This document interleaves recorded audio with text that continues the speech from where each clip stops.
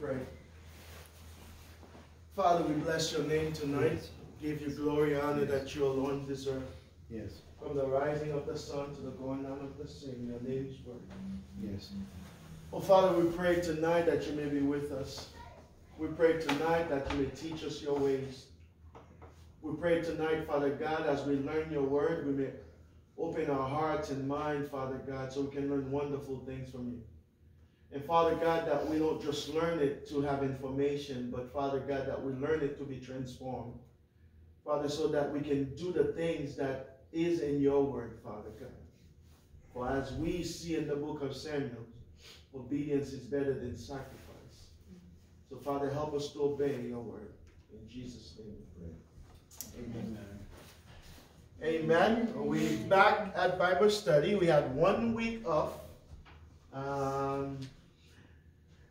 Before I start, I wanted you guys to look at this. Remember, I told you that the book of Samuel's, the author is anonymous, and I told you, according to Jewish traditions, they said some would say Samuel is the author, and I found this here that kind of put some credence to that.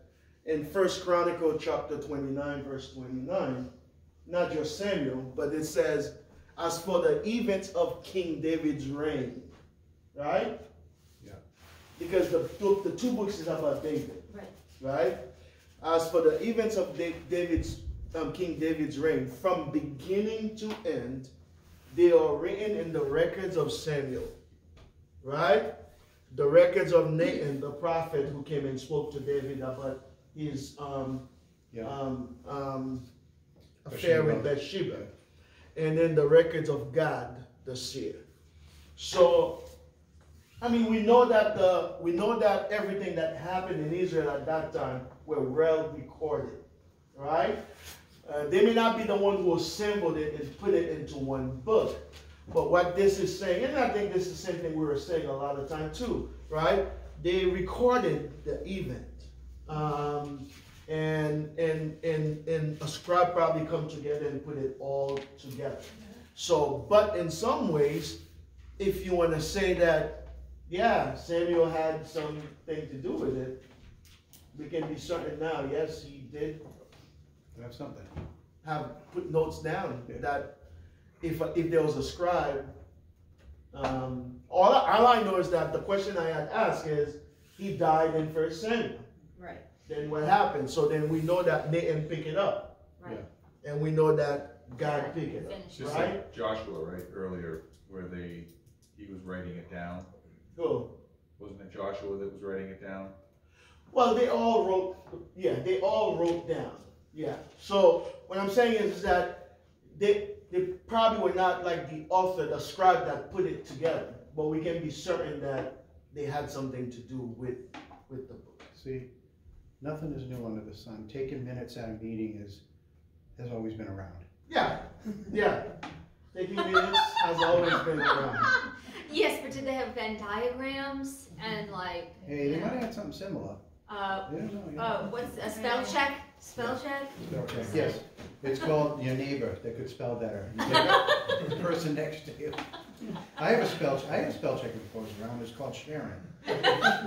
Sharon's told me about that. So May, what we're saying is, let me go right back to it real quickly. I just wanted to make that reference. So when I was teaching 1 Samuel, we said that it's anonymous, but there are some Jewish tradition that assigned it to Samuel. Mm-hmm. But I said something my teacher used to say in seminary. This is like incipit tradition, right? That's a Latin word which means, you take the word from the beginning or the character that starts the book or the play, and you name it. Like for instance, when we go to sing, we say, let's sing Amazing Grace. That's the way it starts. So that's incipit, authorship, right, and naming, right? But I found out as I was reading in 1 Chronicles chapter 29, verse 29, that Samuel did have some things to do with the book of Samuel, right? Mm-hmm. So we're just gonna read it as as the event of King David's reign, from the beginning to the end, they are written in the records of Samuel, right? The seer, the records of Nathan, because one of the problems that I had was Samuel died in 1 Samuel. Then who wrote? So, but we know that Nathan picked it up, and then God picked it up. Okay? So yeah. I wish you guys had come earlier. It's like I have to repeat myself. I'll say that again. Yes. Two questions. I see that Nathan's prophet and Samuel and Gad are seers. Is it an interchangeable word? Are they the same thing? Which one? Seer and words, yeah. Is it the way they received the prophecy? Like the seer? Yeah, I have to take a look at that to give you the right answer. I don't want to just say something. I don't know the reason why they would say prophet and seer. So yeah, I'll take a look at that next week. I'll give you that answer. And the second question is, have any of these records survived that we know of, or are they gone, lost to history? All of their records are. Yeah, well, I don't think anyone has primary copies. Yeah, but they do have copies that are of old, right? Of old. Yeah. Okay. When they discovered the Dead Sea Scrolls, which books were in it? Because I remember hearing that when they discovered those, it was 1947 that they discovered the Dead Sea Scrolls, and what they found was word for word our Bible now. Yeah, absolutely. It's like 99%. Yeah. So I was just wondering which books that was. Do we know? Well, it's not just the Dead Sea Scroll, right? Right. Actually, there was a young shepherd on a mountain who found the Bible, right? And then a few pages started burning to keep warm. Oh, and all of a sudden, he's like, that might be an important book, right? Oh gosh. Yeah. Wow. Yeah. Expensive fuel. Yeah, I can't remember like if it was the entire Bible, but but it was significant enough, right? All right, I have a lot to do tonight to finish with 1 Samuel, right? I'm not gonna do much review, but I will go just back a little bit. Okay? So we said, according to 1 Samuel chapter 13, verse 13 to 14, God rejected Saul. Okay? You have done a foolish thing, Samuel said. You have not kept the command of the Lord your God gave you. If you had, he would have established your kingdom over Israel for all time. But now your kingdom will not endure. The Lord has sought out a man after his own heart and appointed him ruler over his people. All right? So now what we said last week, the use of, I used to have a major problem with the word, with this text right here. David being a man after God's own heart. I used to question, with all the things that David has done wrong, although one of the things David has never done wrong, he has never worshipped any idols, right? Out of all the kings of Israel, he has never worshipped, never even think about it. He was monotheist as you can be, right? He held on to God. But we know about David sin with Bathsheba. We know about him killing the Uriah, his man, the Hittite. And in my heart as a kid, I used to ask, how can David be a man after God's own heart? Well, again, as I said last time, the way we normally understood that phrase, a man after God's own heart, is totally incorrect, right? What God is saying, and what the Bible says, God has sought out a man to rule over his people according to his will. Remember, Saul was the will of the people. The people asked for Saul. In fact, the word Shaul, Saul's name means the one they asked for. Right? That's what his name means. The one they asked for. The people asked for a king. But it's not God, it's not, as I told you last week, two weeks ago, it's not like God didn't want them to have a king. If you look at Abraham's covenant with God, God says there will be kings.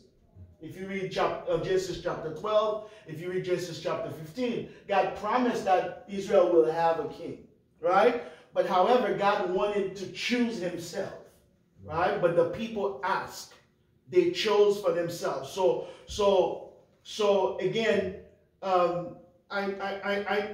for the grammar head, the syntax heads, you know, it's not an adjectival phrase. It's an adverbial phrase, meaning the phrase a man after God's own heart is not modifying David. It's modifying God's action, the verb, right? A man according to God's will, according to his own choosing, right? Even in 2 Samuel chapter 7, verse 21, you could see it's the same wording, right? For the sake of your, David is talking, for the sake of your own word, according to your will, right? It's the same way it's written in Hebrew, right? You have done this great thing and made it known to your servant. This means God is choosing according to his own will, like he did Jacob over Esau, like he did Rahab the prostitute, like he did Ruth the Moabite. Not because there's anything, like he did for us, for you and me. Not because there is anything good in us, but he, according to his own will, he chooses us, right? Because for me, I think it was because something was good in David. And I'm not that I'm saying there's nothing good in David, but I was giving, more so when we think it that way, I was giving the praise to David, right? He did something to be after God's own heart. But it's not because he did anything to be after God's own heart, but that's the man God chose. In fact, sometimes God do it. You don't see the reason why God do those things a lot of time. Because men look at the outside. We'll talk about that later on. But God looks on the inside, right? So God does not go according to appearance. So the king would, God always had a will for kingship in Israel. The king would come, there were some rules. The king would come from the tribe of Judah, okay? Because he said the scepter will not depart from Judah. And the scepter is what the king carries, right?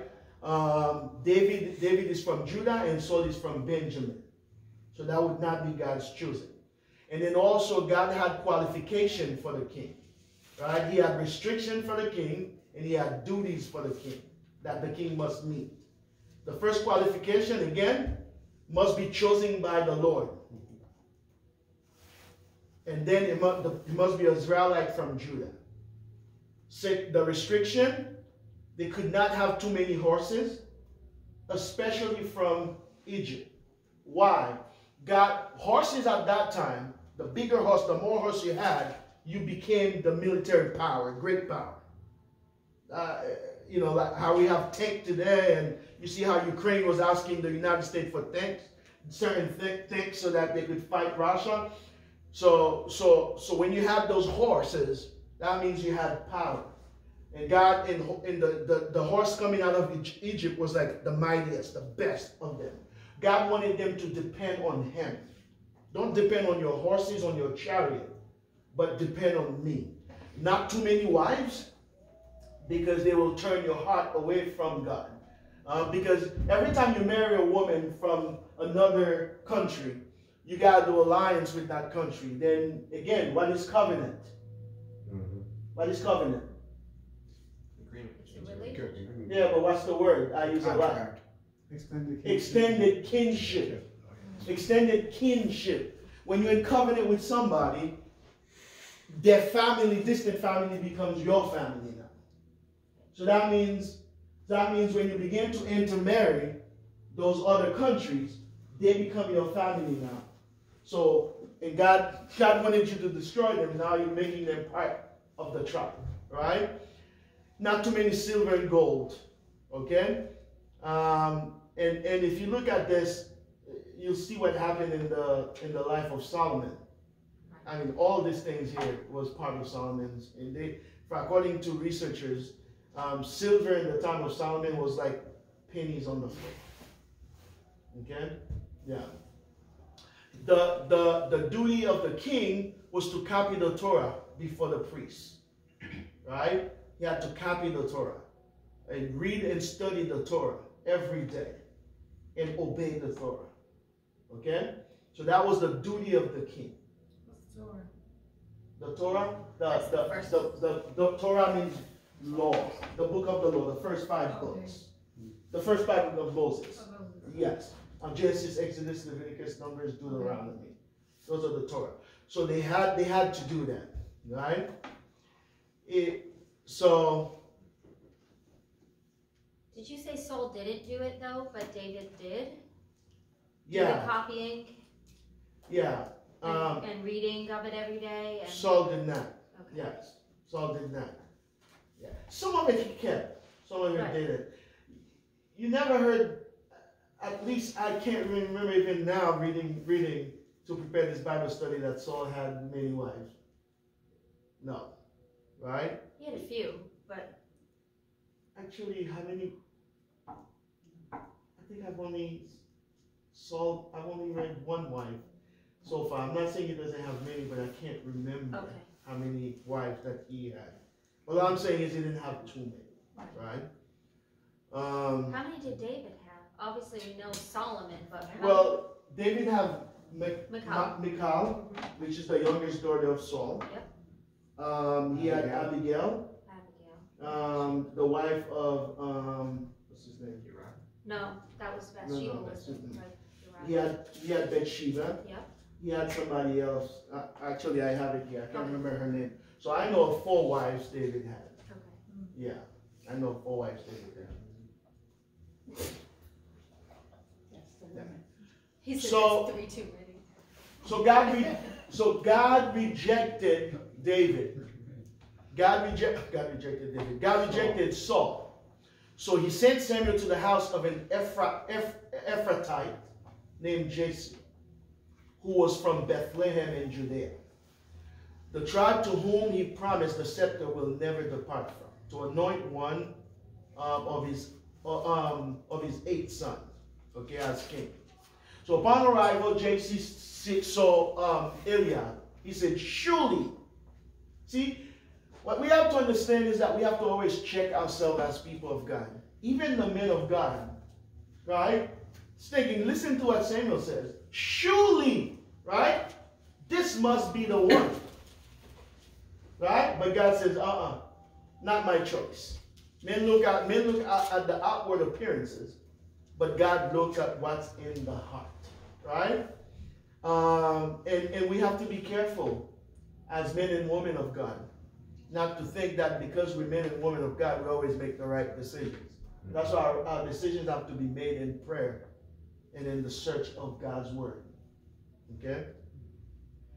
They passed one after another. Neither of them was God's choice until they sent for David, the youngest son. Right? Upon David's arrival, God said to Samuel, rise and anoint him. This is my choice. Right? This is my choice. Now, I grew up in the church. Sometimes preachers are always looking. That's why we have to be careful, because then generation after generation goes in thinking. I'm going to talk about a lot of stuff regarding that. Sometimes people are looking, they're missing content for their sermon, and they kind of add things to the sermon to try to make it relevant or to try to make people move, right? JC did not, again, people like, it's almost like people are making it like JC didn't like David. Or neglected him. Right. Like Cinderella up in the tower. Exactly. Right. And all my life when I was growing up, 14 years old at church, when I hear the sermon, it was almost that way. No, he was the youngest. Most of the time, people thinking that if they come in to anoint the king, it's the oldest, or the oldest. And that's what it was in that time anyway. You can't skip 7 sons to get to David. Right? Go ahead. That's exactly what I was thinking. Yeah. So that was the tradition. Sometimes what we have to try not to do as well is to bring the Bible to our time and our culture. Right? Leave the Bible in its culture. Right? And then trying to study who we are and study the Bible and find where we can, I think, what's his name, have a great book for preaching called Preach Between Two Worlds. Right? Between two worlds. The world of the Bible, the world of now. How do we bridge the gap? Right? Between two worlds. Right? So it's not because he didn't like his son. Okay? It's just he was the 8th son, the youngest son. Right? So So of course he had to go through all of them. Do you right? know how old he was at that time? Was he a child still, or was No, he no. now a young man? No, I'm going to talk extensively about that. So Okay, let me not okay. answer that right Okay. now, right? So Samuel took the horn of oil and anointed David in the presence of his brothers. And from that day on, the Spirit of the Lord came powerfully upon David. Samuel then went to Ramah. When Samuel anointed David, God's Spirit came upon David. And at that same time, God's Spirit left Saul. There's a change in guard, right? As God's Spirit came upon David, and the Bible says God's Spirit. See, verse 13 and in verse 14, the Bible says, now the Spirit of the Lord had departed from Saul. Okay? And an evil spirit from the Lord tormented him. I don't want to talk a lot about that. Yeah, Right? That's huge. Yeah. What does, again, some of those things that makes us question. God is still sovereign, right? He's still sovereign, just as he did with Job, right? When the devil could not just go and attack Job. He almost had to come to God and ask God for permission, right? Because what did he tell God? Yeah, I really want to attack him, but don't you put an edge around him, right? So once you take that edge around him and see if he's not going to curse you to your face. That says very well. Go ahead. Right? So God is still sovereign. There are things that God still, there are things that God can do. Again, sometimes we use in English the word evil, which I don't want to minimize the word evil here, but at the same time, the word bad is more appropriate in that sense in Hebrew. A bad spirit. Right? What you said? It says harmful. A harmful spirit, a bad spirit, right? But guess if you look at anything bad, harmful, you could look at it as evil as well, right? But I'm saying that the word usually translate bad or harmful. Well, according to your other Bible study, it just means an absence of good. Yes, absence of good, absence of the Spirit of God, Right? right? If the Spirit of God left him and God is good, then Yeah. therefore. Whenever the Spirit comes upon it's the enemy. So now God has anointed David. The Spirit of God is on David to become king. David now is the legitimate king in Israel, according to God. It's not yet known to everybody, but according to God, David is now the man. But David has no ties to the palace. Right? How will David find his way in the palace? In order to prepare David for kingship, God arranged for David an internship in the palace. Right? That's exactly what God did. Right? That bad spirit that was sent to torment Saul can only be subdued by playing anointed and skillful music, which David had. So God is making a way for David to have an internship. Because if you look, David learned a lot at the house of Saul, okay, to prepare him for kingship. In 1 Samuel chapter 16, verse 17 to 20, so Saul said to his attendant, find someone who plays well and bring him to me.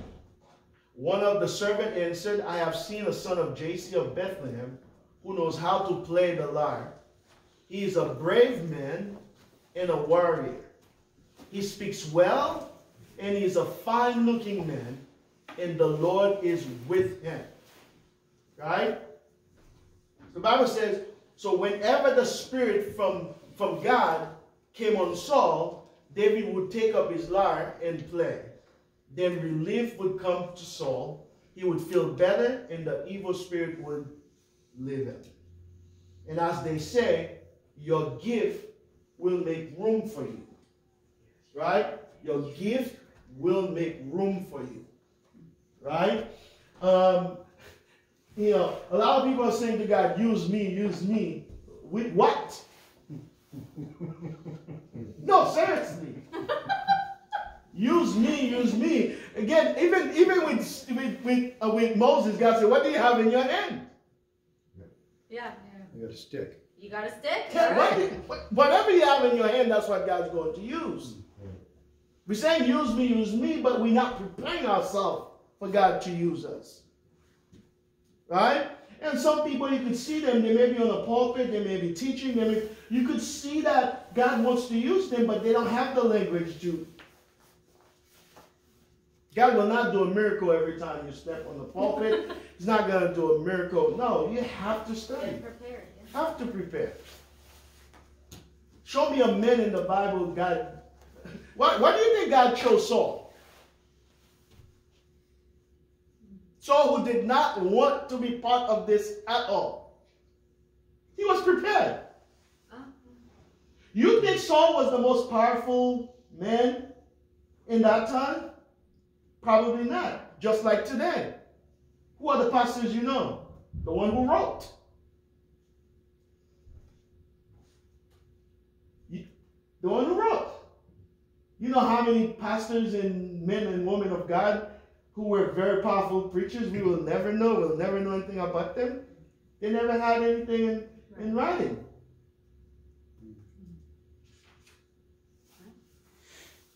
We know what's his name?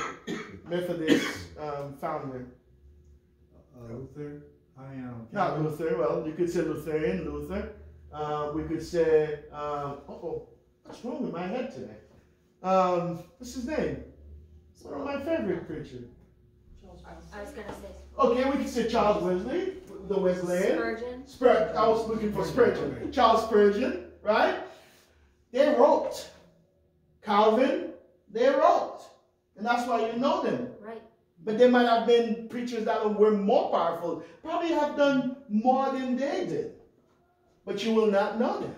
Well, this summer's book was a perfect example of that. Yeah. He wrote that book on a train ride. Yeah. But it went on to become one of the most. Yeah, and guess what? Some of the people you know today, they didn't publish anything while they were alive. They had notes, just like we just saw in Chronicle. And then somebody came and put it together and, assigned a name to it, which is good, right? So what I'm saying is that your gift will make room for you. God wants to gift us with things, right? But we don't want to be prepared for God to use us, right? So it was David's gift that made room for him to enter the palace. Otherwise, how else would he get into the palace? Right. Saul's family were rich. Right. David's family was not that rich. So they would not have much tied to the palace at all, except that one. So did he become best friends with Jonathan after he got to the palace in an internship? In that book? Yeah. Okay. Not before. They didn't know each other. Okay. Well, they're from Benjamin. Right, two different. He's from Judah. Yeah. It's two different places. Yeah. It's like Brooklyn and Massachusetts. Yeah. Right? Right. The Yankees and the Red Sox, right? Right. So yeah. So while David was in the palace, he was promoted. Right? Now your gifts make room for you, but then now you have to go to work. Right? So David got promoted and he became Saul's armor bearer. Okay? And now please, sometimes when you're learning the Bible, I never used to make a differentiation between a cupbearer and an armor bearer. Okay? A cupbearer is the one who takes the food and the wine of the king. To make sure it's not poisonous. To make sure it's not poisonous. But an armor bearer is a totally different person. Right? So David came to Saul and entered his service. Saul liked him very much. And David became one of his armor bearers. He was not the only armor bearer. Yeah. But it's not the first time Saul met David. Where else did he meet him? David and Goliath. Isn't that chapter 17? He tried. Wait a minute, Yeah. 17. Well, that's chapter 16. David and Goliath is chapter 17. But it's not really chronological as well. because I'm gonna go there to show you it's not chronological. Yeah. But David was already, and there's a little bit problem. It's a little bit problematic at the end of 17 as well, because Saul acted like he didn't even know who David was. Yeah. Right? I think he didn't know that it was David that slayed Goliath. No, he And knows. then he said, bring him to me. And then when he saw him, he knew who. Yeah, but he knew because David went to him. They brought David to him. He put his clothes on David to go fight. Oh, that's right. He did. Yeah. They gave him his armor. He gave, trying to give him So his armor. did he not realize that it was David who ended up slaying him? No, I don't know what happened there, but something happened there. There's a little bit of discrepancy there, but Well, you But- talk about the evil spirit. Yeah, He could have been out of his mind, not in his right mind. Yeah. that could be Saul, I mean. I'm just thinking he sent him out and he wasn't thinking he had a chance to win. Oh no, And then nobody. maybe after he found out that someone had killed him, he was like, bring him to me. I want to see who this was. No, but he was saying to Abner, who is this, right? Yeah. But there's a discrepancy. But I wanna, very soon I wanna show you that although it's chapter 16 and chapter 17, it's not chronological. Right, because It's didn't it it's say he almost was like- still working for his father Jesse Yeah, when yeah. they went to get him? It's almost like, well, he was allowed to go back and forth. Oh, But until Saul sent a note to his father and said, no, I want him to stay forever with me. oh, Yeah, he used to go back and forth, okay. right? Because again, he was getting ranked, right? So he was a musician and then became an armor bearer and then he became able to fight by himself, right? And then he was now he was in charge of General. well, Turn yeah. or whatever. Not general first, but started fighting with ranking and then kept going up. So he was getting higher and higher. But what I want to say to you is it's almost like Genesis, right? See how the Bible, Genesis chapter 1, give you the story? And then they go back to Genesis chapter 2 and retell you the story again. With more detail that time. Read more details that time. That's what's happening in 16 and 17. Okay. They or not give you the detail of the entire story, but choose a particular story to emphasize something, right? To put emphasis on something that happened. And that's what's happening with chapter 16 and chapter 17 here, right? So now David is his armor bearer. What is an armor bearer? The term armor bearer is found 7 times in the Old Testament. Armor bearers were young soldiers. So David was a soldier already, who were selected by kings and generals because of their bravery. Okay? They were expected to stand by them in times of grave danger. Certainly, the king will not choose a boy of middle age to stand with him in time of grave danger. Right? The armor bearer was practically the king's most loyal bodyguard. Okay? The armor bearer goes in battle with the king and stand guard over him while he sleeps. They had to be completely devoted to the king or the general. They had to be someone who can be trusted with any task, no matter how difficult or dangerous it may be. Right? I had a friend who used to say, a brave man is a stupid man who happened to be lucky. So they had to be someone who can be trusted with any task, no matter how difficult or dangerous it may be. They must be willing to lay down their lives for their master if necessary. In addition to being trustworthy and loyal, an armor bearer must also be physically fit and able to keep up with their master in battle. They must be skilled in the use of weaponry. I forgot that their master wears for battle. Finally, armor bearers must have the courage to face any enemy, no matter how formidable they may be. Those who serve as armor bearers must possess all of these qualities in order to fulfill their duties effectively. So, example. Yes. Well, I believe they were all supposed to polish the armor, keep the swords sharp, all that stuff. Like keep all the equipment in tip-top shape. That was part of their job. But also go in the battle with them and fighting. They have their own weapons as well. And I'm going to prove to you that with the example of Jonathan's armor bearer, right? Look at the duties of an armor bearer, right? One day Jonathan, son of Saul, said to his young armor bearer, and armor bearers are always almost young, a young soldier who you see really some good quality in. That one day this guy is gonna be a warrior, right? Yeah. Come, let us go over the Philistine outpost on the other side. But he did not tell his father. Okay? Jonathan's being brave, right? Jonathan said to his young armor bearer, come, let's go over to the outpost of the uncircumcised man.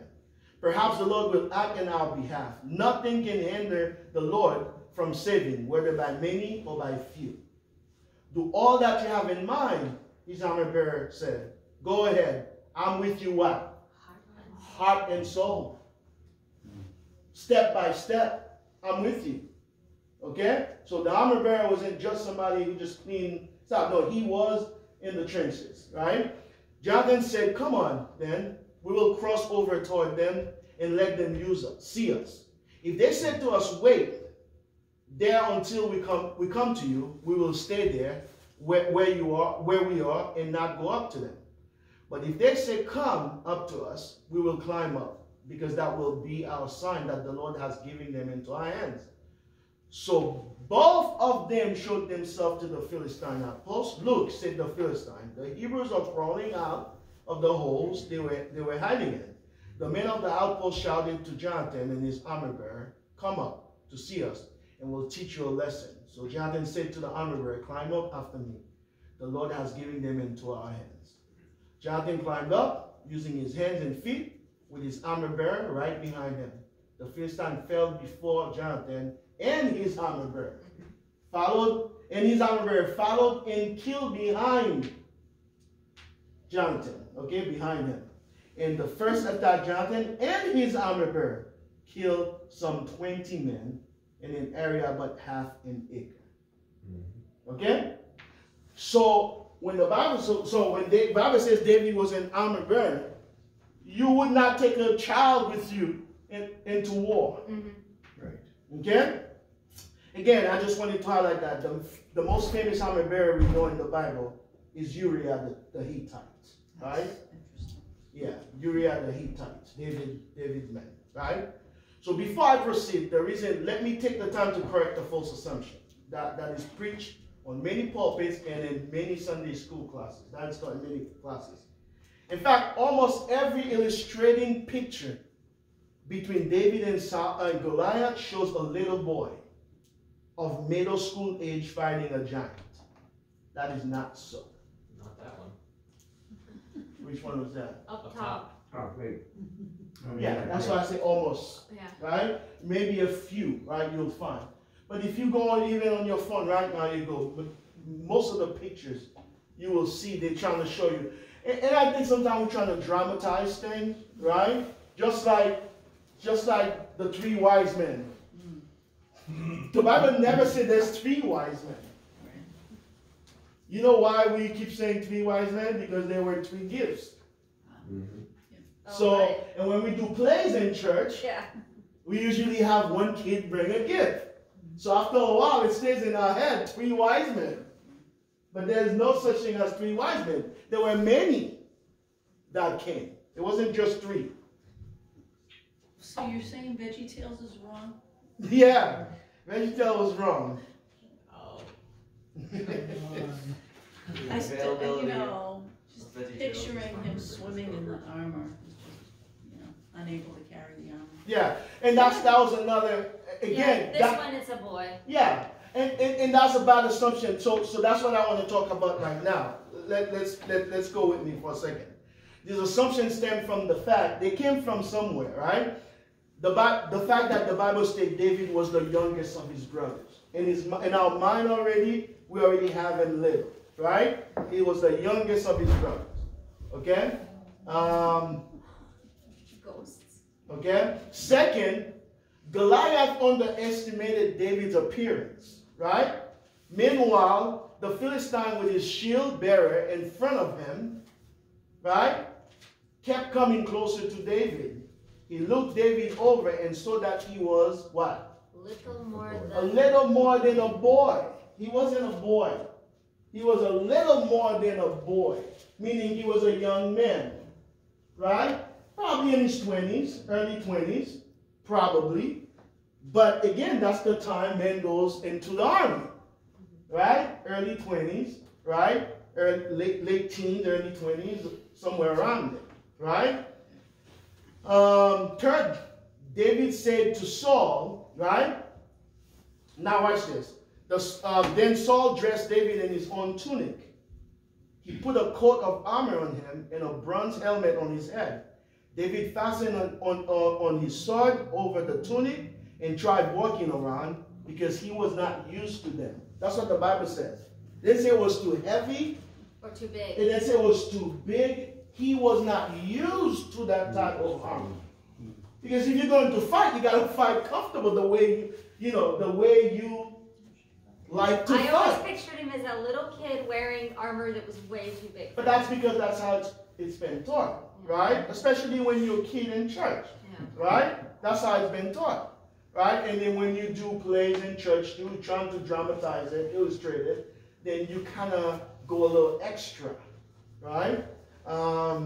Yeah.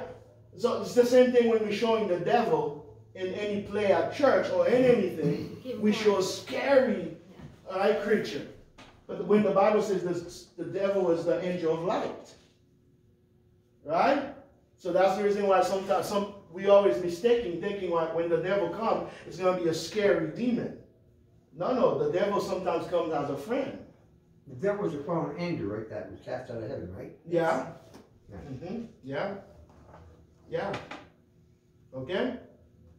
So, I cannot go in these, he said to Saul, because I'm not used to them.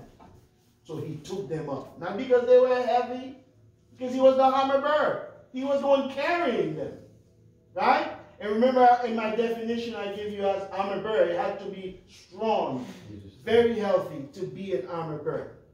Okay, so this could not be further than the truth. David was a grown man of marriage, age, and military age.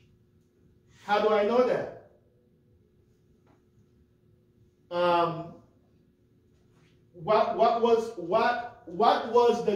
What did Saul say he's gonna give to the person?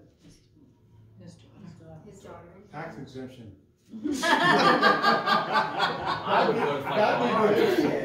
he didn't have to pay taxes, so Well, if he marries that, I'm sure he's not going to have to pay taxes, right? That's right. But what I'm saying is, it was his daughter, and guess which daughter? The oldest one. Right. It wasn't the youngest. Michal was the youngest one. That wasn't the daughter he promised to David. He just kind of he noticed he that tricked David. He gave the daughter to someone else. In fact, the only reason David got to marry Michal is because Michal was really in love with David. Okay? So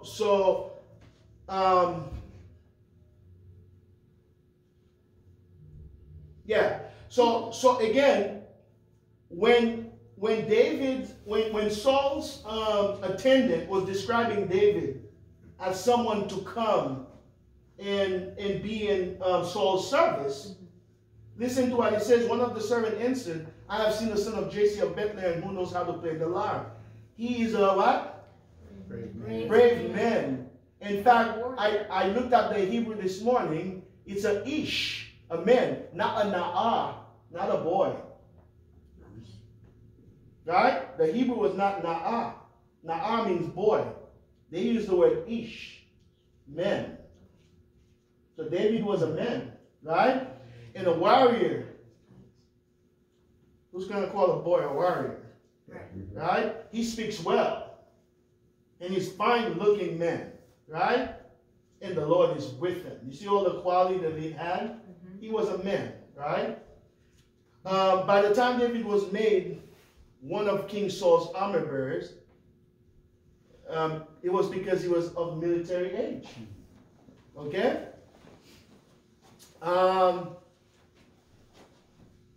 Moreover, It was not David who went to Saul and said, I want to fight Goliath. David was not the one. David told his brother when he went to the camp and said, who is this uncircumcised?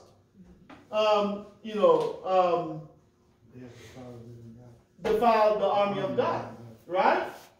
And then he says, I can fight him, right? Somebody went and told Saul, oh, there's a guy who said he could go and stand toe to toe with Goliath. So it wasn't David who went to Saul, right? It says what David said was overheard. You hear that? And reported to Saul. And Saul sent for him. Right? So David said to Saul, let no one lose heart on account of the Philistine. You hear David's conversation?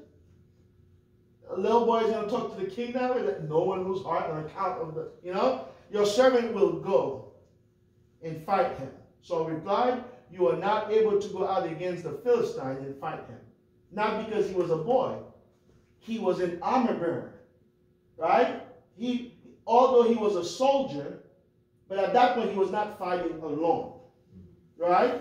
He was in training to become a warrior, a real warrior. Right? Why you cannot fight him alone? You are only a young man, and he has been a warrior from his youth. I mean, he has a lot of experience. We need a guy who has a lot of experience in fighting, right? To do that.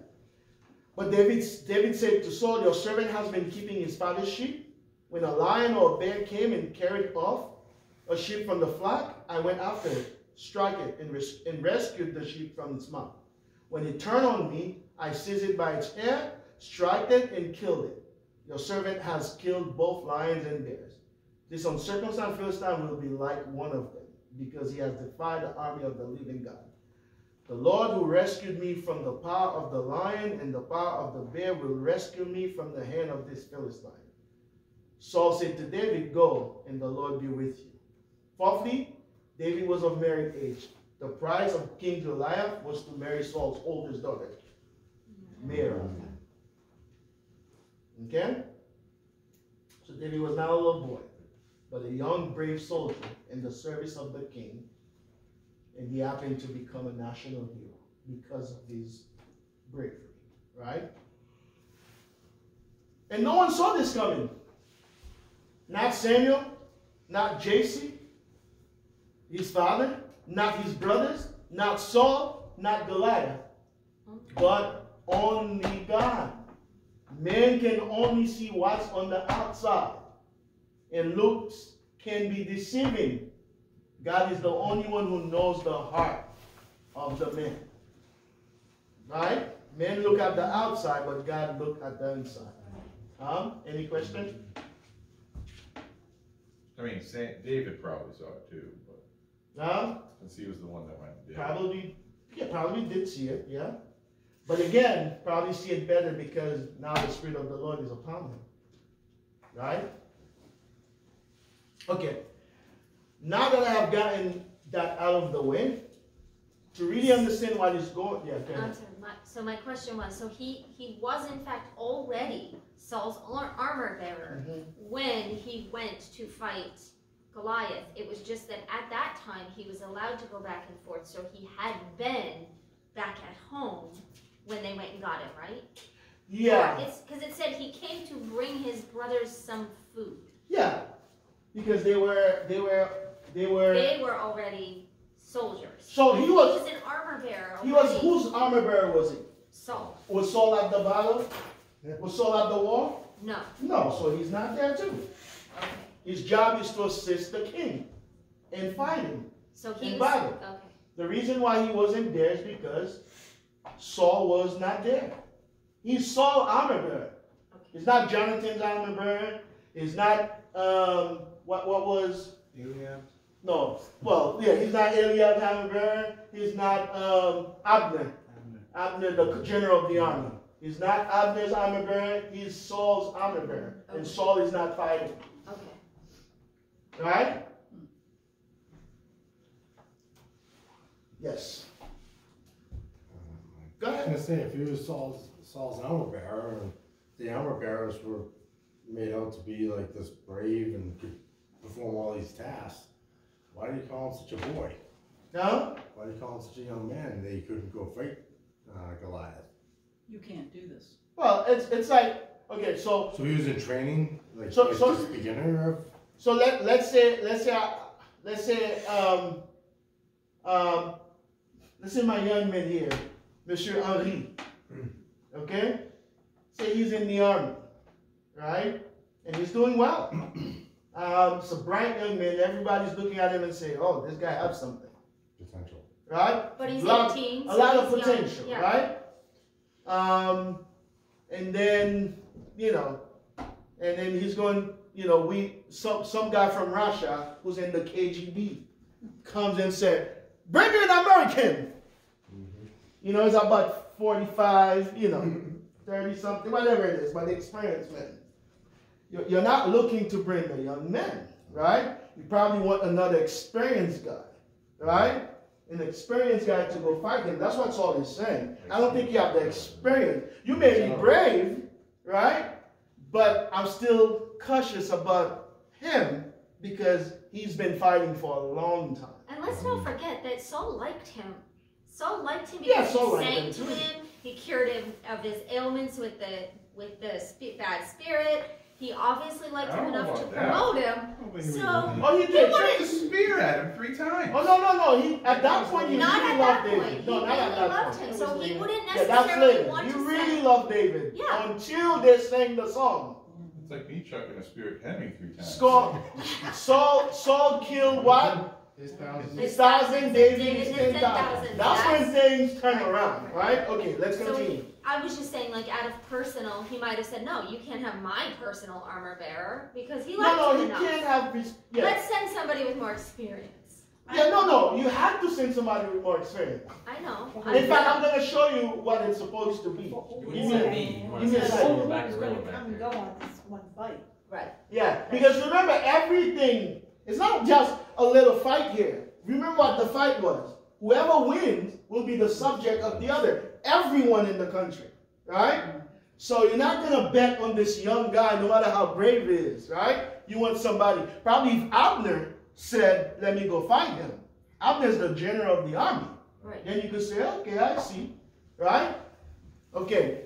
So 1 Samuel chapter 17 is not, so now we finish with 16, is not continuing the story. It is simply bringing emphasis to a major story that took place during David's time and Saul's service, right? However, there is still a bigger picture and purpose for 1 Samuel chapter 16 to 1 Samuel chapter 18. So in chapter 16, God rejected Saul as king, the will of the people, and chose David as king according to his own will, right? And choice.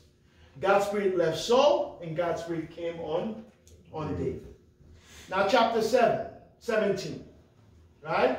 Goliath stood and shouted to the ranks of Israel, "Why do you come out and line up?" Right? I don't want to read everything because I'm fighting with time. He said, "Then the Philistines said," the last verse 10, "This day I defy the armies of Israel. Give me a man and let us fight each other." On hearing the Philistine words, Saul and all the Israelites were dismayed and terrified. Right? Yeah. Who is he asking for to fight? Who's Goliath asking for? The best man. Best fighter. Yes, who's the best fighter? Probably Abner or No, he's asking for Saul. Saul himself. Yeah, Goliath is head and shoulder above all the Philistines, right? He's the giant champion. Saul is a head and shoulder above all the Israelites. Isn't that what the Bible says? Oh, yes. Yeah. There was a Benjamin, a man of standing, whose name was Kish, son of Abiel, the son of Zerah, the sons of Bechorath, the son of Aphiah of Benjamin. Kish had a son named Saul, as handsome a young man as could be found anywhere in Israel. And he was what? A head taller than anyone else. He was a head taller. So if there's a giant in Israel, he's the equal. He's the guy that should go and fight. He's the giant. So if Philistine has a giant, the comparable giant to go fight him is Saul. Yeah. Yet the Philistine calls for a head-to-head battle, someone to go toe-to-toe, and Paul shrunk. Who went out to fight Goliath? Who stood shoulder to shoulder with him? David. God had already made provision because his eyes saw otherwise. He saw a giant in David's heart. He knew that Saul was not going to fight that battle.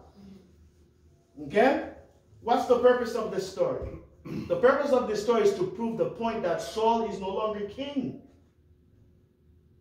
God has rejected him. And David, the newly anointed king, has replaced him. Remember, the king must be what? Isn't it what we learned in the Torah, the 5 books of Moses? In order for them to become a nation, they had to be people and they had to have a king. But what was the first thing the king was supposed to be? A warrior. That's why back in the days, the king didn't sit in the White House and send young men to war. No, they went to war with them. In fact, they were in the front line. So you have to be a warrior to be king. That's the reason why Jephthah, they wanted Jephthah to rule over them. Because he was brave, he was strong, he could fight. Even though they despised him. Because he was the son of a prostitute. His brothers despised him, but when they were in trouble, they cried for him, for help, and said, yeah, you could rule over us. Because in order for you to be a ruler, you had to be a warrior. You had to be able to fight. That was the first thing you had to be able to do. So before he before you become a governing king, you have to become a warrior king. Isn't that what God did? He became their warrior king, and he became their governing king. Right? So David, the anointed king, became the warrior king that day. He went head to head with Goliath and defeated him.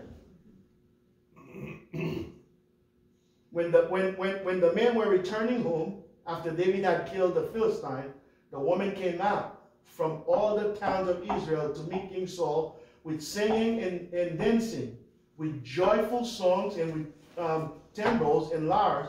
As they danced, they sung, Saul has slain his thousands, and David his tens of thousands. So Saul was very angry. The reference displeased him greatly. They have credited David with tens of thousands.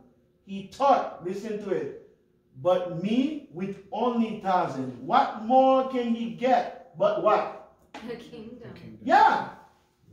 The moment he stepped up to fight, head to head, he became the warrior king. And now the only thing that is left is for him to sit on the throne. David said with his own mouth. And that's the reason now he despised David. Okay? So chapter 18. There's something else that happened in chapter 18. Jonathan transferred the governing power as king to David. After David had finished talking with Saul, Jonathan came one in spirit with David. And he loved him as himself. From that day, Saul kept David with him and did not let him return home to his family. It was from his dad. Gotcha. Okay? And Jonathan made a covenant with David because he loved him as himself. Jonathan took off the robe he was wearing and gave it to David, along with his tunic, and even his sword, his bow, and his belt. What did he do? He gave him his tunic, gave him his sword, basically gave up his kingship to him. his bow, and his belt. Yeah. And he's transferring the power. Because it should have gone to him as... He's the next in line. So, yeah. By taking his clothes off. What does clothing, if you ever study clothing in the Bible, it's power.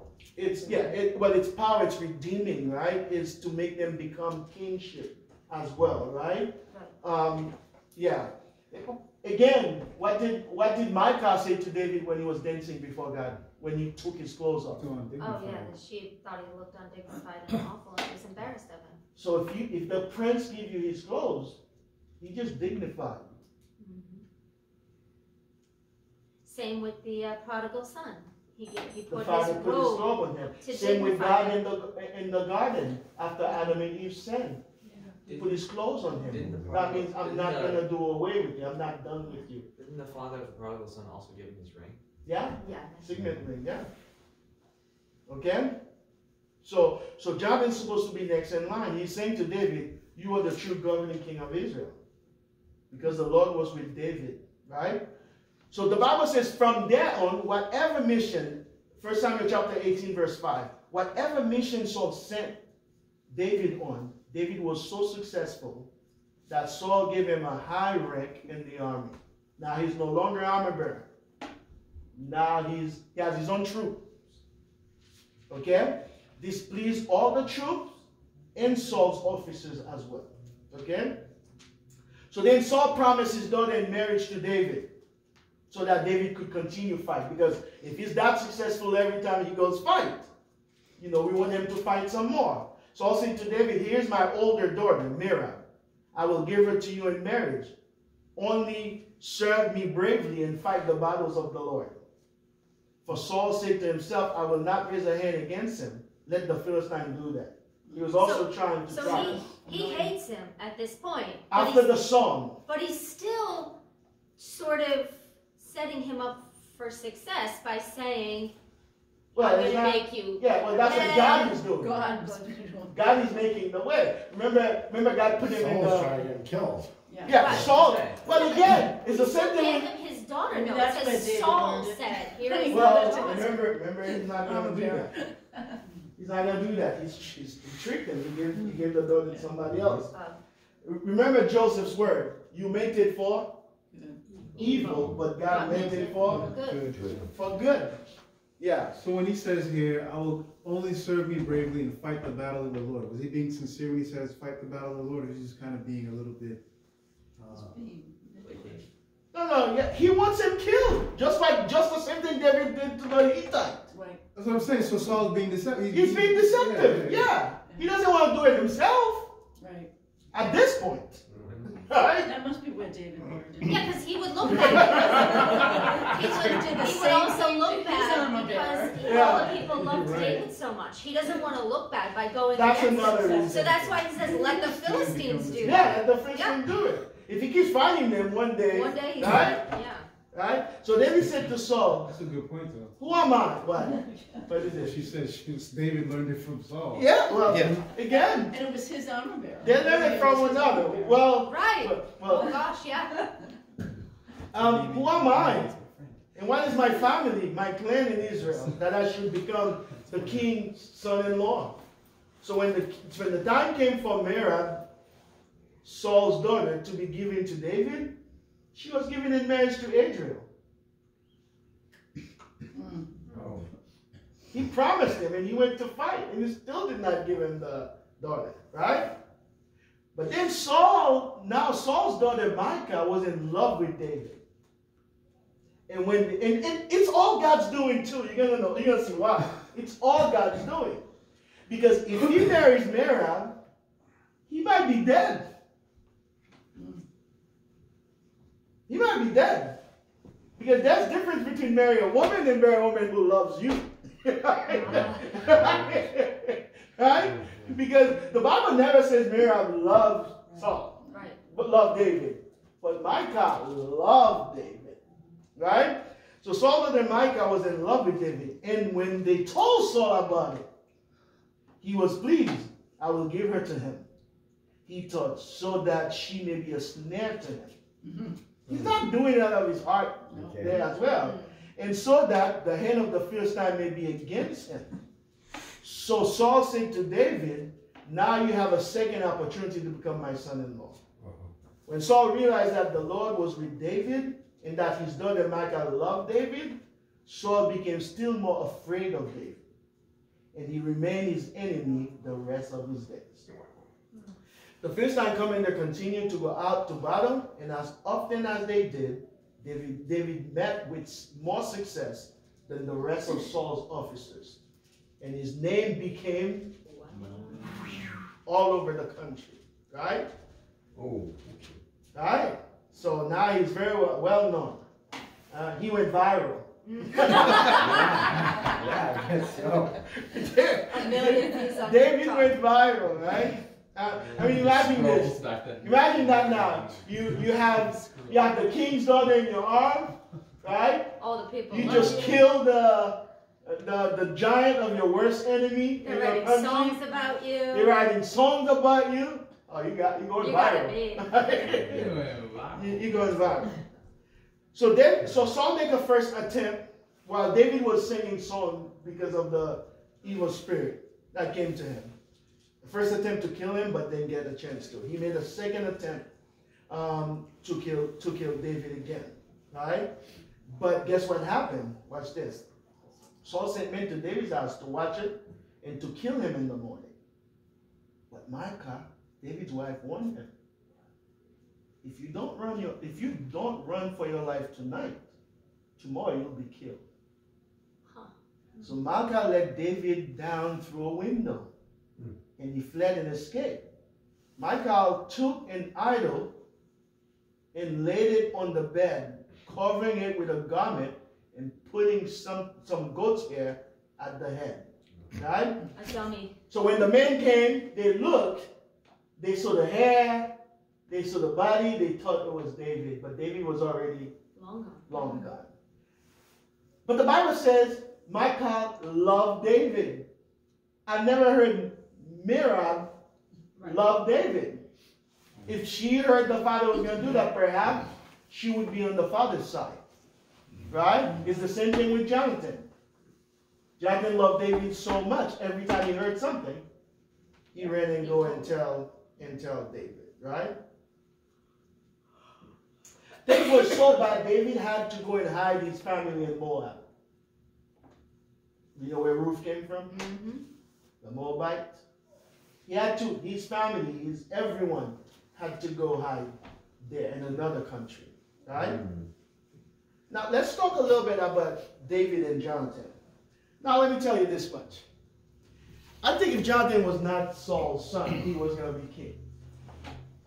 I mean, again, if God didn't say that, the scepter will not depart Judah as well, right? Because out of all these characters, Samuel and Jonathan were as upright as you can be. Mm-hmm. I mean, you can't find a person more upright than Jonathan. He had faith in the Lord. He respected the Lord. He respected the anointed of the Lord. He had character. I mean, he had all of it. And he had reasons to be jealous of David. And he a lot of reasons if he was running for power. But guess what? I'll say it at the end, but I'll say it now. What's the purpose of I might say it right now. What's the purpose of the book of Samuel? To obey God is better than sacrifice. Mm-hmm.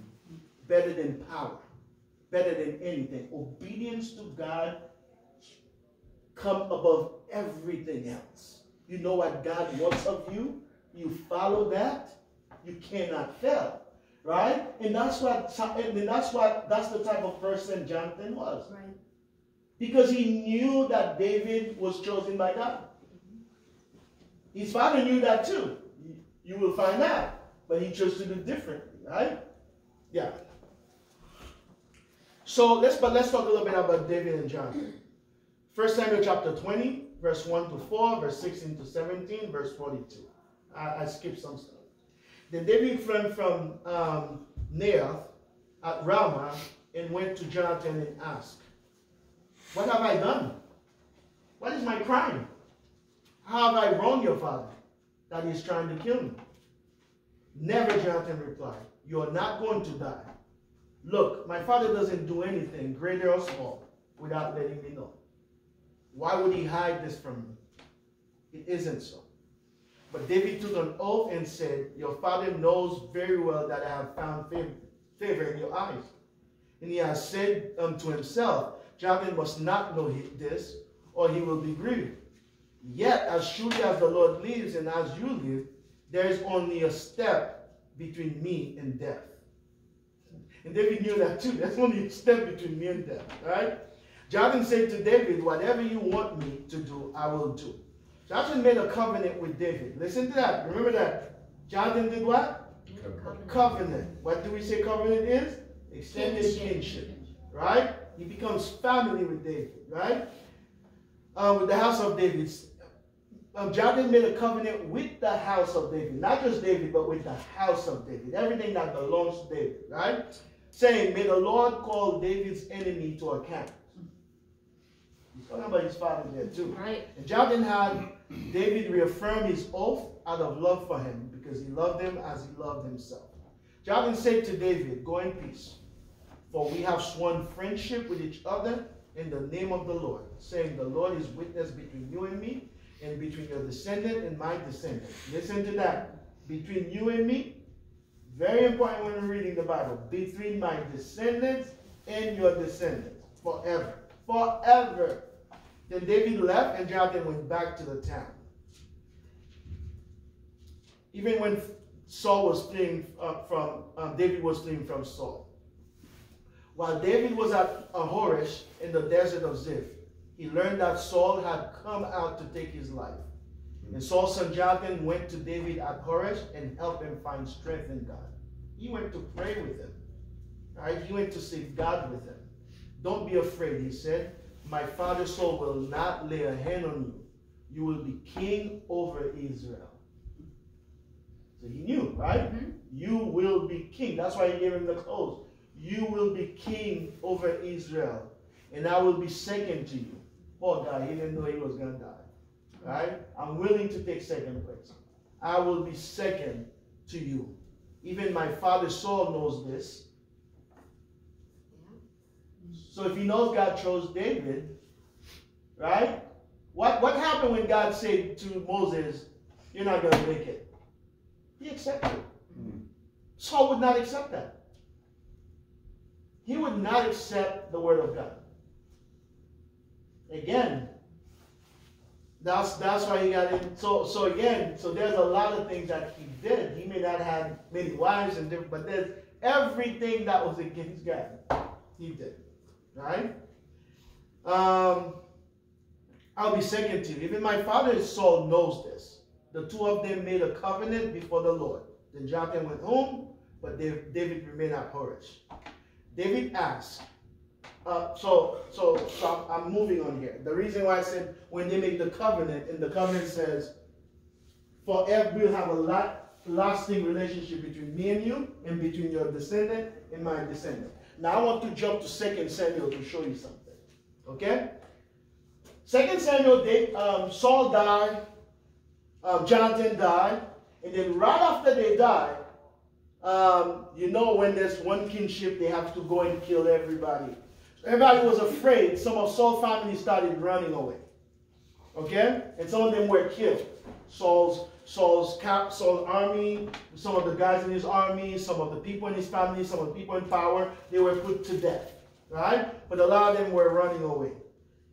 And after all of them ran away, and David now is reigning by chapter 9. 2 Samuel chapter 9. Mm-hmm. David has the reign, he's king, he has peace, he's ruling over everything. And David asked, is there anyone still left of the house of Saul to whom I can show kindness for Jonathan's sake? But I knew David is just lying here. He knew there was someone who left.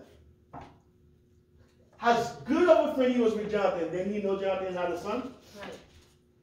Is there anyone still left of the house of Saul to whom I can show kindness for Jonathan's sake? Now there was a servant of Saul's house named Ziba. They summoned him to appear before the king. And the king said to him, are you Ziba? At your service, he replied. The king asked, is there no one still alive from the house of Saul to whom I can show kindness, God's kindness? Ziba answered the king, there is still a son of Jonathan. David wanted things to subside a little bit, to die a little bit before he did this. He is lame in both feet.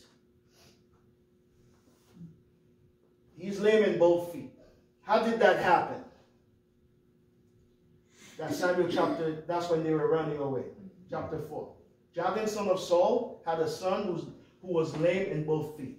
He was 5 years old when the news about Saul and Jonathan came from Jezreel, that they died. His nurse picked him up and fled. They were running away with him, but she hurried to leave. He fell and became disabled. He was dropped. Right? And that's how he became disabled. Now, he was disabled. You know that in the law, in Leviticus, because of my phone, I could not, I have to give access to my computer. It was hard for me to work today.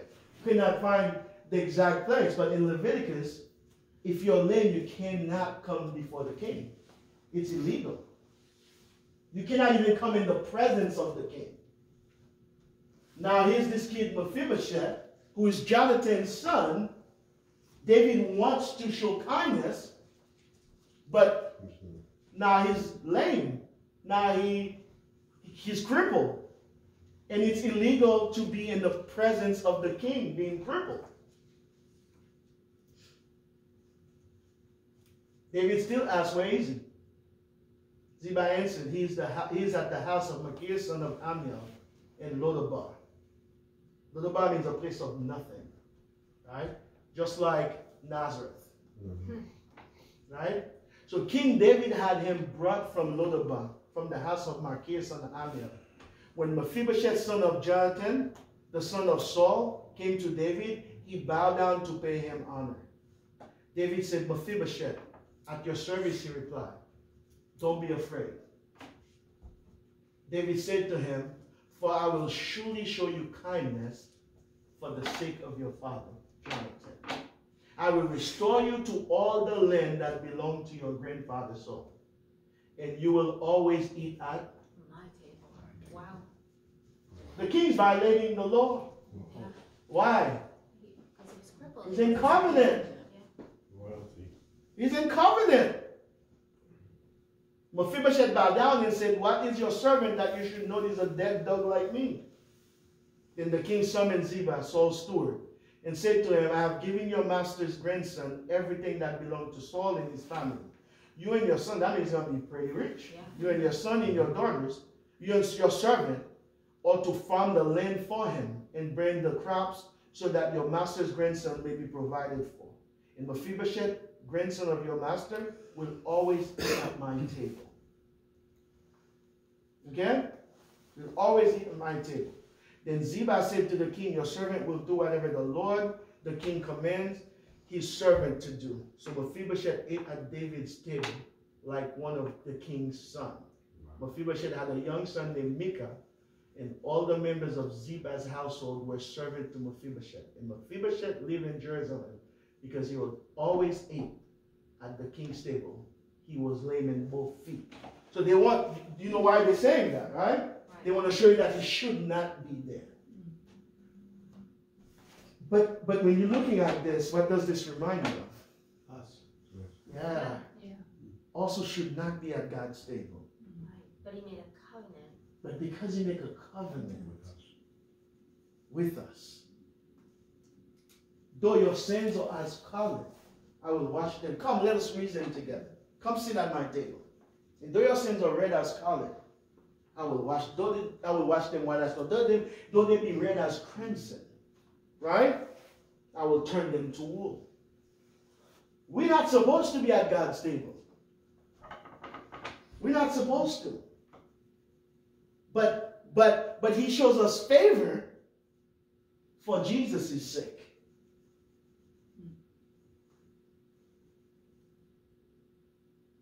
For Jesus' sake. Right? So that's why covenant is very important. When you marry somebody, you're in covenant with them. Right? So again, that's exactly what happened, and that's what I wanted to show there. Anyone has a question?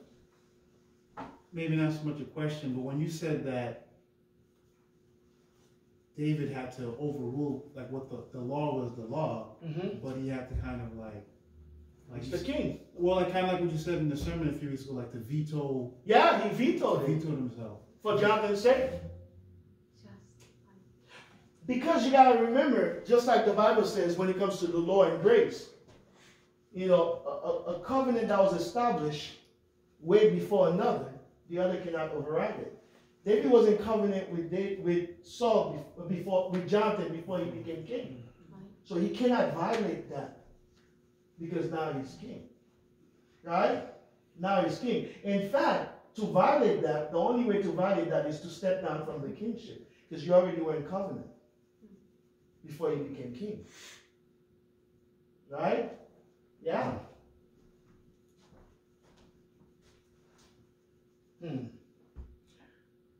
So David had to run a lot of places.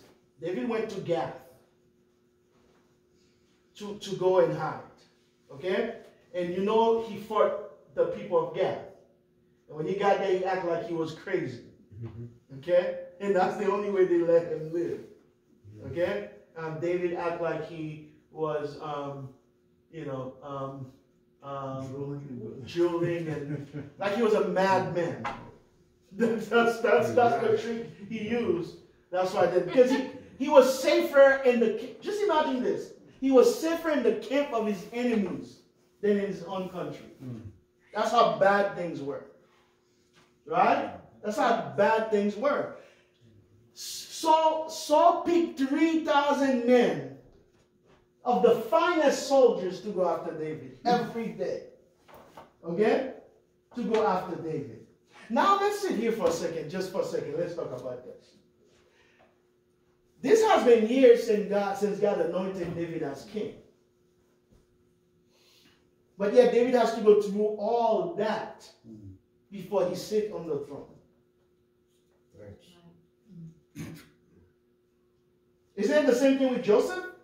Yeah. They got all these men at him, right? But when he Goliath, he didn't use a sword and stuff. He just used a stone. Yeah. That's it. So. Yeah. Well, God was with him. God helped him, right? But yet he suffered so much. Because for most of us, if God says he's going to do something for us, it better happen tomorrow. Is it the same thing that happened with Joseph? Your brothers will bow down before you. Yeah, after he went to jail and slavery and yeah. Was forgotten in jail. Right? So sometimes we think that we sell this, especially those people who are preaching those prosperity gospels, but not just the one they're preaching, because we do that in any church. If God calls you, you must not suffer. Bad things only happen to bad people. Right. Isn't what Job taught? Yeah. That was Job's theology until yeah, but that was Job's theology too, because he was complaining to God, "What have I done? I shouldn't suffer." That was his theology too. Right? So our theology is, well, if we serve God, nothing wrong should happen to us. No. If anything wrong happened to us, then God must not be with us. That's not true. Just because God called you, just imagine this. God called Jeremiah to tell him that no one will listen to him. Yeah. In fact, his word will harden their heart.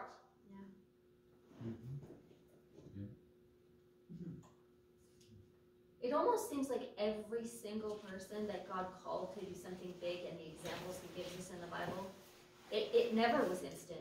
None of them. Look at Moses, 40 years in the desert from accidentally murdering that guy or whatever. You know, even Jesus when he was, you know, it still took time. It was never instant, and they went through a lot of trials during that time. But what did Jesus say to all of us? I mean, to his disciples. If you want to follow me, what do you do? You have to pick up your cross. Pick up your cross and follow me. It's not going to be easy. Right. No. It's not going to be easy. Right? Yeah, it's not going to be easy. Right? So David went to God. I thought you said golf. No, God. G-A-T-H, God. Okay? So David was running. I'm not going to read these because it's a lot and our time is about to finish.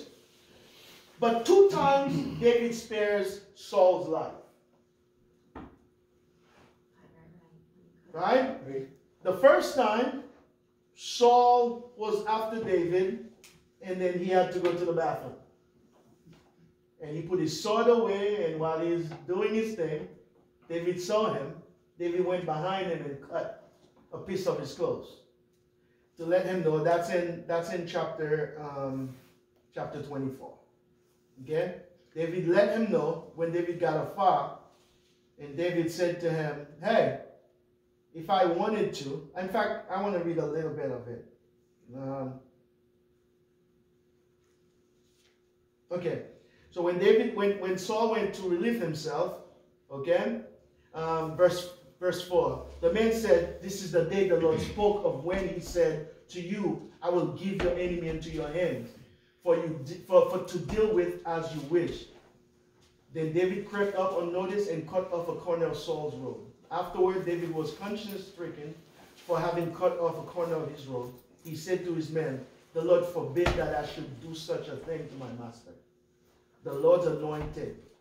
I lay my hands on him. But doesn't he know that he's no longer anointed? He knows that he's no longer anointed. It says the Spirit left Saul. But it's not your job. It's God's job. Right. Okay. He's still in charge. Wait for God. If God is the one who called you, he'll make room for you. Right? It's not your job. Right? And by the way, I've seen this a lot when I was growing up in the Haitian churches. A lot of times the pastors get a little older. This young man comes. All of a sudden, he's great looking. He can preach and teach. All of a sudden, doesn't know. And I don't care whether the pastor was not doing the best of jobs.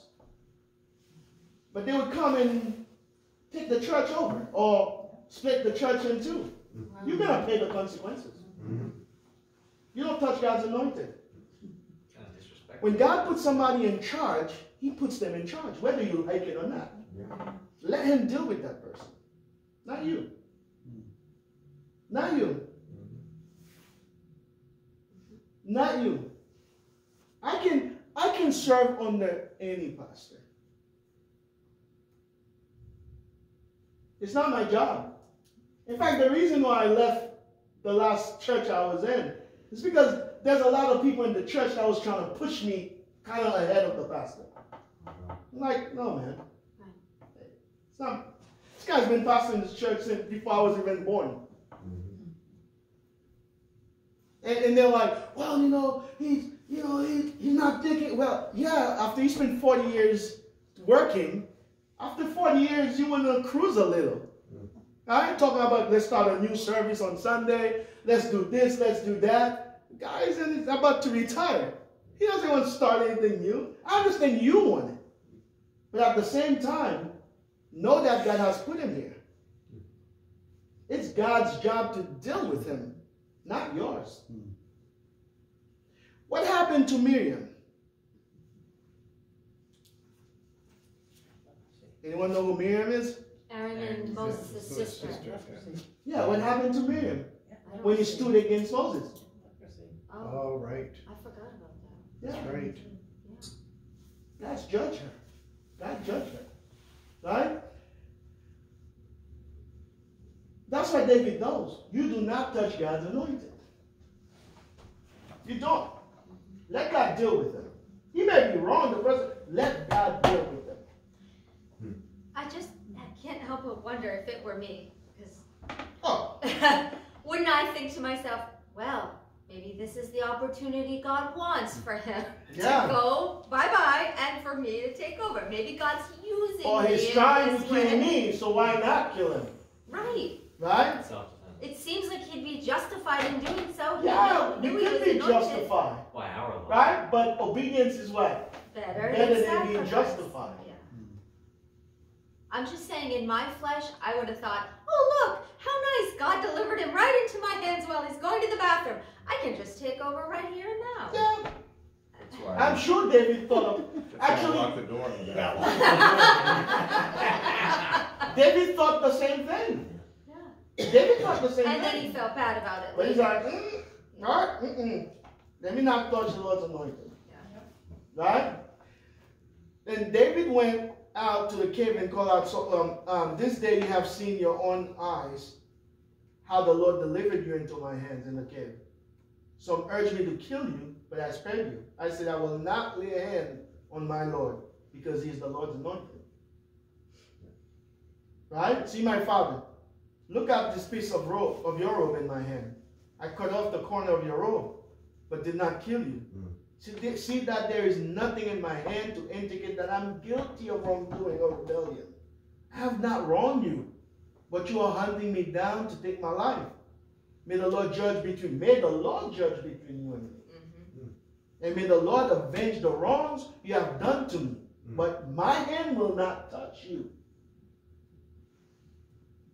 And that means everybody under him as well. Yeah. Oh, what happened to the soldier who found Saul hurt? He kills himself, doesn't he? The soldier told David he killed himself, whether he did or not, because there's two different stories. I don't know which one, right? Whether he did or not. What did David do? Killed him. How dare you kill the Lord's anointed? Right? Even to that point. Right? Someone else did it, and he killed that guy. Right? You are pursuing me, a dead dog, a flea. May the Lord be our judge and decide between us. May he consider my cause and uphold it. May he vindicate me by delivering me from your hand. Okay? So he did that again. Again in chapter 26. Saul fell asleep. So is Saul men fall asleep. Right? And they were looking for David, but they fell asleep. But David said to Abishai, don't destroy him when he found him asleep. Who can lay a hand on the Lord's anointed and be guiltless? As surely as the Lord lives, he said, the Lord himself will strike him. Or his time will come and he will die. Or will go into the battle and perish. But the Lord forbid that I should lay a hand on the Lord's anointed. Now get the spear and water jar that is near his head, and let's go. Right? They want to keep a souvenir to show him that they were there. So David took the spear and water jar and near Saul's head, and they left. No one saw or knew about it, nor did any wake up. They were all sleeping, because the Lord had put them into a deep sleep. Then David crossed over to the other side and stood up on the hill some distance away. There was a wide space between them. He called out to the army, and Abner, son of Ner, aren't you going to answer me, Abner? Abner replied, who are you? Who calls to the king? David says, you're a man, aren't you? And who is like you in Israel? Why didn't you guard your Lord, the king? Someone come to destroy your Lord, the king. What you have done is not good. As surely as the Lord lives, you and your men must die, because you did not guard your master, the Lord's anointed. But he's sending a message to Saul. Right. He knows Saul is there when he's talking to Abner. Aren't you supposed to be that big general? Yeah. The guy with experience? How come you fell asleep? How come you did not guard the Lord's anointed, right? Saul recognized David's voice and said, is that your voice, David, my son? My son? David replied, yes, it is, my lord, the king. And he added, why is my lord pursuing his servant? What have I done? And what wrong am I guilty of? Now let my lord, the king, listen to his servant's words. If the Lord has enticed you against me, then may he accept an offering. If however people have done it, may they be cursed before the Lord. They have driven me today from my share in the Lord's inheritance, and have said, go, serve other gods. Now do not let my blood fall to the ground, far from the presence of the Lord. The king of Israel has come out to look for a flea, as one hunts for a partridge in the mountains. Okay? And then Saul said, I have sinned. Come back, David, my son, because you considered my life precious today. I will not try to harm you again. Should you have acted like a fool? Yes, you did. And I've been terribly wrong. Here's the king's spear, David answered. Right? That one of your young men. Right? David having all this conversation with him. Right? David reached to a point where David almost went to fight against Israel with the Philistine. The Philistine was giving David a place to stay. That's how bad things were in Israel for David under Saul. And David almost went to war against Israel because he was with the Philistine, right? So what is the big idea of the book of 1 Samuel? And Samuel said he has As the Lord has great delight in burnt offering and sacrifice, as in obeying the voice of the Lord, behold, to obey is better than sacrifice, and to listen than the fat of ram. For rebellion against God is as the sin of divination. When you sin against God, it's almost as if you went to do witchcraft, which the Lord detests the most. And presumption is as iniquity and adultery, because you have rejected the word of the Lord. He has also rejected you from being king.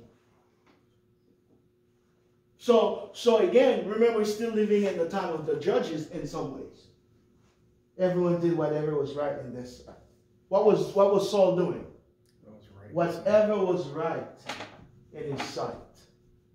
And David was doing whatever was right in God's sight.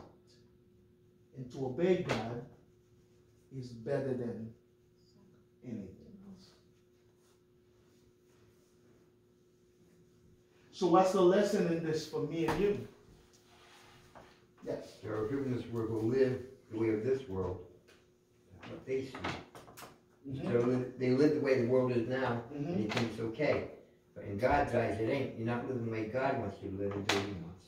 Yeah. Yeah. I think that's what Jesus says in the book of Luke, right? Why do you call me Lord, Lord, and do not do what I say? Why do you call me Lord, Lord, and do not do what I say? Let me show you what it is like. It's like two men who went and built a house. When one built a house and he went down deep, deep until he found rock. And the house was built on great foundation. And those are the people who hold on to the word of the Lord. When you learn to please the Lord in one thing, it gives you strength to do it in the second and the third and fourth. But when you keep disobeying God, the easier it gets to keep disobeying Him. But the Bible says you're like a person who's building your house on sand. But the moment trouble comes to your life, you collapse because you were not built on the right stuff.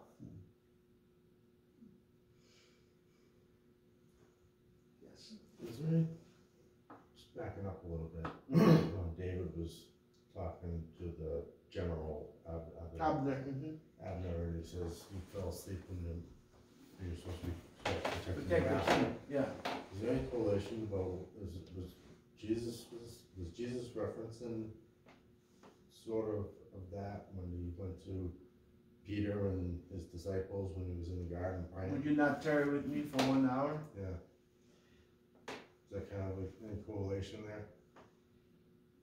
Yeah, I mean, you could say that in some way, right?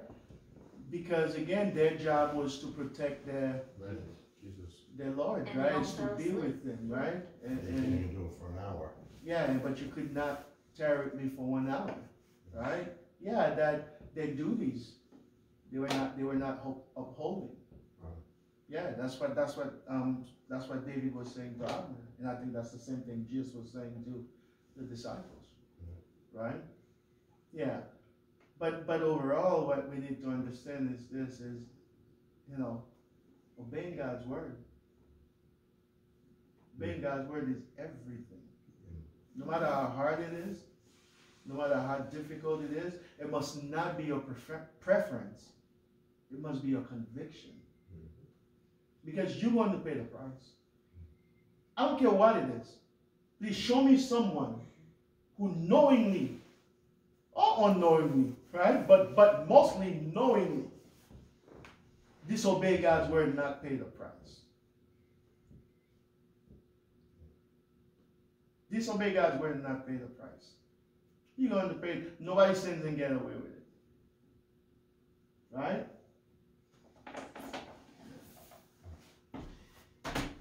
All right. I have two answers. Two answers. Go ahead.